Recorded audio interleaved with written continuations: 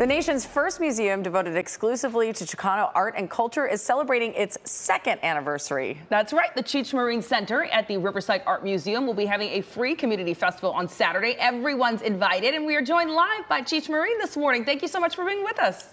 Nice. My pleasure to be here. Thank you very much for having me. Yes, congratulations on your second anniversary. What can people expect this weekend? A lot of fun and games there in front of the museum. We'll have entertainment, a lot of dancing, singing, of craft making, food, right in front of the museum. And it's free this weekend, especially on Sunday. You can come in and see the museum for free, as will every Sunday in the summer be. Art, food, and free. What more could we ask for? What more could you ask for? Fun and games. Especially in the summertime. Hey, Cheech, why is it so important for you to put all of this art on display? Can you talk about what's really motivated you to do all this? Well, it's a history of the Chicano movement and the Chicano people for a long time that continues to right now, and there had been no permanent place to see all that art up until now.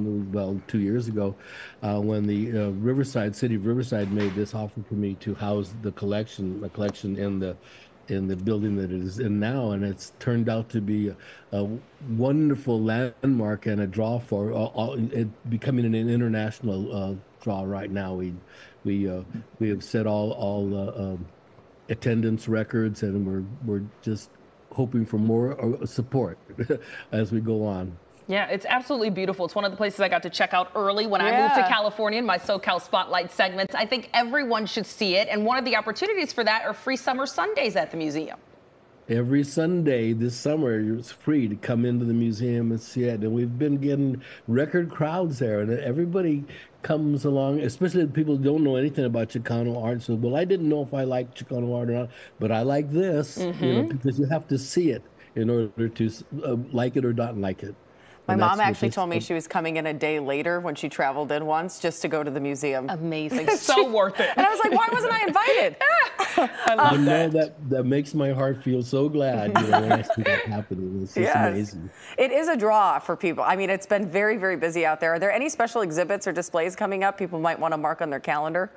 Well, we just this weekend will inaugurate our third iteration of the collection, because we keep rolling through it. It's a big gift, and now it's a whole new show that we're putting out there for people to see. Because every time you come to the Cheech, you will see something new and something landmark.